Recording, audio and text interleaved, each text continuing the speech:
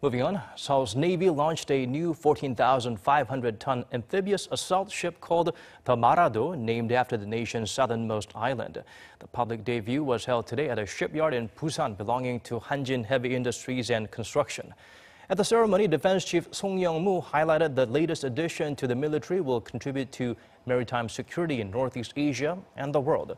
At 199 meters long, it can sail at a maximum speed of 23 knots or 41 kilometers per hour.